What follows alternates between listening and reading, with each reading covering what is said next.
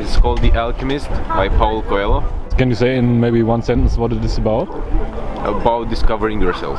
Discovering yourself. Yeah. So is it like a non-fictional book, or is it? It is a mix between fictional and non-fictional. Nice. Yeah. Did you like it? Did you enjoy it? Yeah, it was quite good. Yeah? Yeah. Alright, so you would recommend it to other people? I would recommend it from the bottom of my heart, yeah. Alright. I still have to finish the last bit of How to Kill a Mockingbird. Oh, nice. Can you say maybe in one sentence what it is about? It's about fairness and not being fair, unfortunately. Alright. Would you recommend reading it? Yeah, it's nice. Nice. Cool. It's called De meeste mensen deugen. De meeste mensen deugen. Yeah, so it's by Rutger Bregman. It's a book about why people are actually not bad inherently, but it's just they're made by the situation they are in. So that's pretty much that's what I read last. So it's like a psychological book, or like a somehow more historical, I would say. Historical. Yeah. All right. But also a bit of psychology in there, definitely. Yeah. Did you enjoy reading it? Yeah, it was nice. Yeah. Yeah. So I didn't agree with everything though, but that's part of the book, so that's... Okay, so you would recommend it to other people? I would, yeah. Nice. Yeah. Alright. It's a nice read. Thank you so much.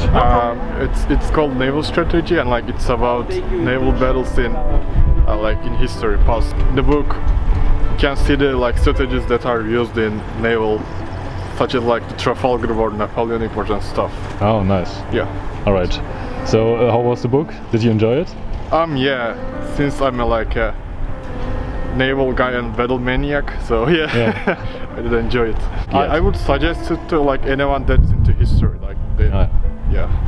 Cool. Into the Darkness. It's about a guy who is like working for Ivory Company, and he's traveling up a river.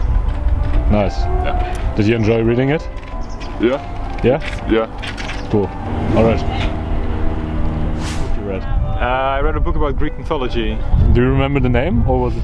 I think it was just called Greek mythology. Nice. It's just a collection of like one of the most important stories of the Greek times. I mean, of course, there's way more stories than that. Yeah.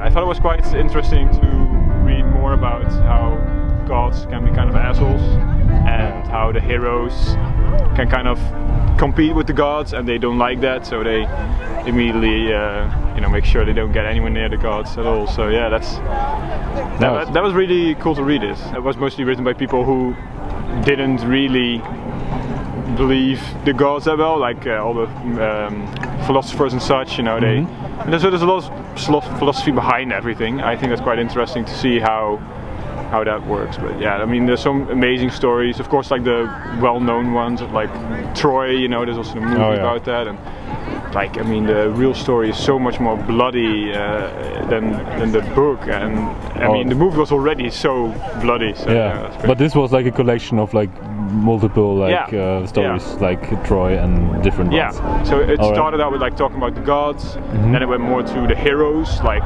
Troy or Odysseus, who quite an interesting tale about that as well. Nice.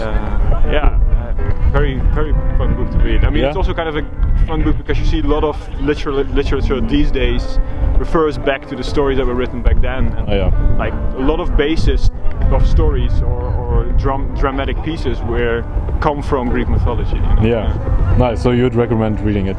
I think so. Yeah. I mean, mythology in general. I also read a book about Norse mythology. That was also so interesting, mostly to see how similar they were. I think mythology is a good. I mean, you don't have to believe in the gods to know about them. I think it's good to always have a general idea of what was written about it back then. Yeah. For sure. Cool. What's up, guys? I want to give away one of the books you just saw in the video. All you gotta do is like this video and subscribe, and write a comment letting me know which book you'd like to have. I will announce the winners within 2 weeks on my Instagram. Thank you so much for watching, and see you next week.